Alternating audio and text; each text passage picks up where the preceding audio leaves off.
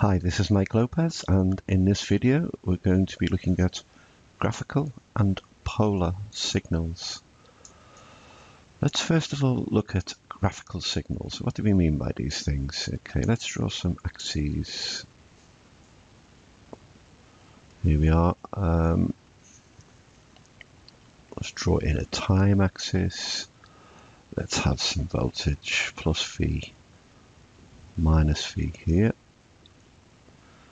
Here's our origin, put a 0 in there, and why don't we draw a standard sine wave along these axes? Okay, and what we can say about this sine wave is that it has a positive peak value of 1 and a negative peak value of -1, so this is a standardized sine wave. Okay, and we can just indicate here, this is the sine of t. In fact, it's 1 times the sine of t.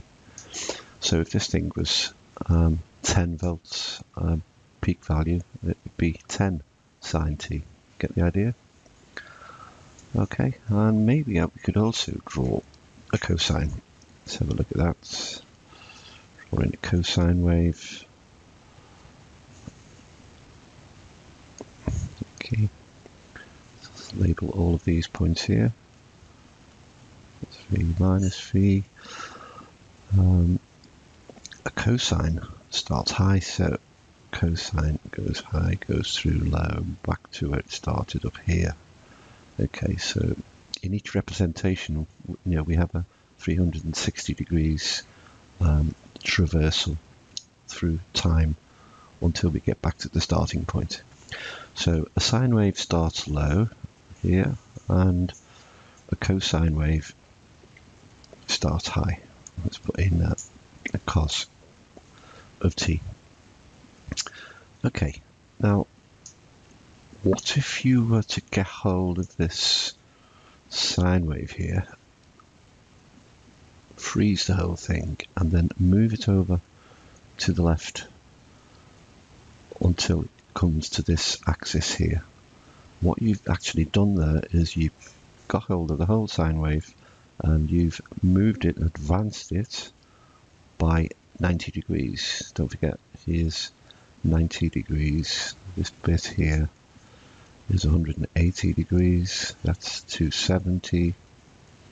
And of course here is 360. So the idea is, why don't we try to drag the sine wave to the left until it looks very much like this thing here, a cosine.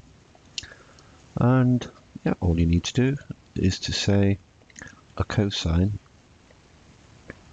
or cos of t, is equal to a sine wave, which has got t in there, and it's also got some angle information, plus 90 degrees. Okay, so a cosine is a sine wave which has been advanced by 90 degrees. Right, what if we were not looking at 90 degrees, but we were maybe looking at other angles?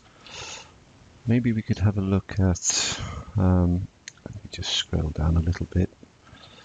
Let's have a look at another set of axes down here, and we'll put time in there. Maybe we started off with something like this.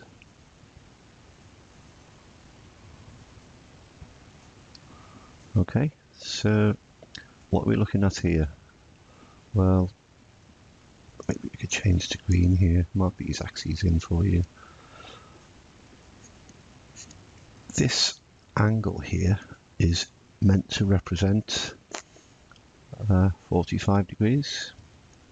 Okay, so what we've done with this particular sine wave is we've moved it left by 45 degrees. And arbitrarily, maybe we could also mark this thing in and say, well, we don't always need sine waves to be a peak value of 1. So maybe we could have here plus 20 that would be minus 20 volts there as well. Plus V minus V. Okay, so how would we express this? Well, this thing is going to be 20. It's certainly a sine wave, so it's T plus or minus.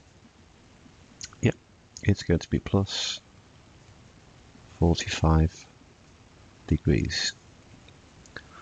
Okay, and in the next video, we'll be trying to discard degrees in terms of expressing angles, and we prefer to use radians, but that's for the next video. So a nice simplistic way of saying is this angle here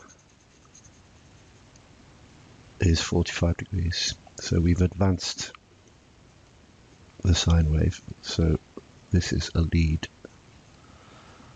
If we were to start off with a natural sine wave and move it to the right rather than the left, then that would be a lag.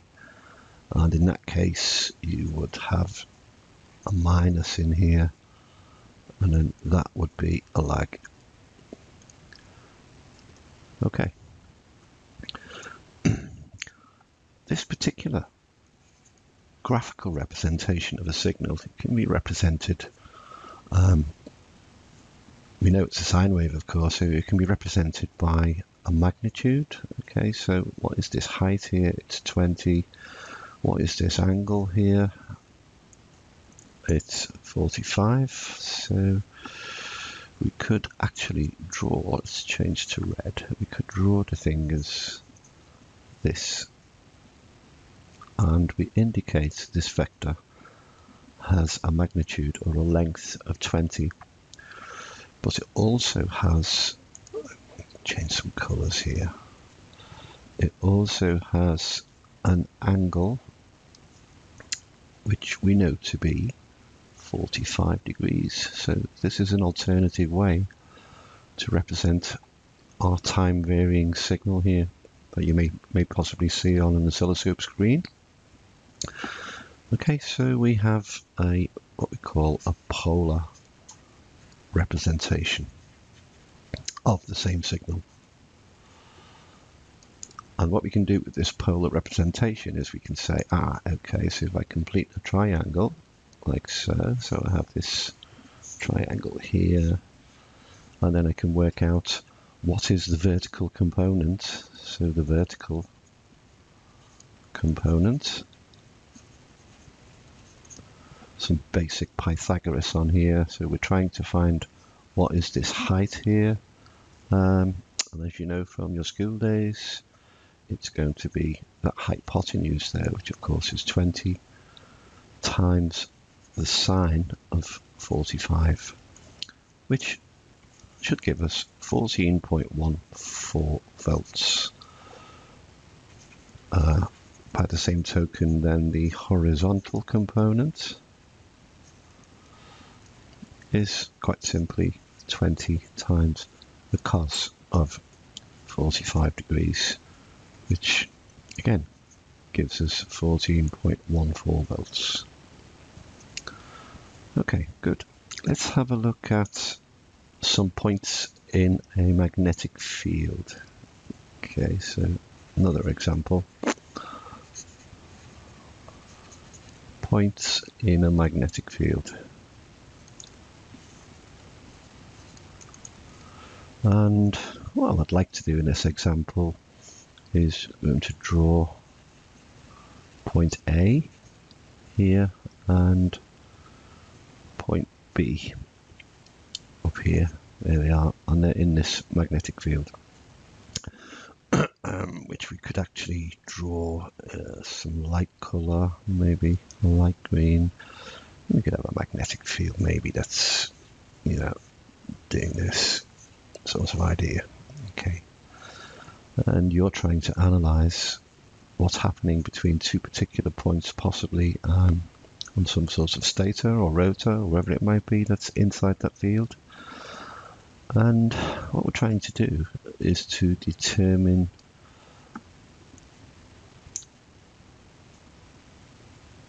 what is That's really badly drawn. Maybe I should Control Z that and start again. What is this distance between these 2 points, given that we know their locations within the field? So what we're saying is, yeah, we know this and we know this, and in this example, why don't we use 5 centimeters for that height and 10 centimeters for this width here? Okay, so what we'd like to do is to express some length L and some angle phi, and that angle phi is going to be on this length here is that hypotenuse. And again, it's just basic Pythagoras, so we're going to write in L squared equals 5 centimeters squared plus 10 centimeters squared. Therefore, L is the root of the right-hand side, so it's the root of 5. We know the centimeters, we can just miss those out for the moment. 5 squared plus 10 squared. Okay, and if you do all the sums on that lot, you get L equals 11.18, and we put the units back in. It's 11.18 centimeters. And an easy way to work out that angle is the angle equals tan to the minus 1 of the vertical over the horizontal, so 5 over 10, which is 0.5 of course. So do that on your calculator and you should have 26.57 degrees. Okay, and then you can work out a few examples in your head on some scrap paper, just to convince yourself that you've mastered these magnitudes and angles here. Okay, so see you in the next video.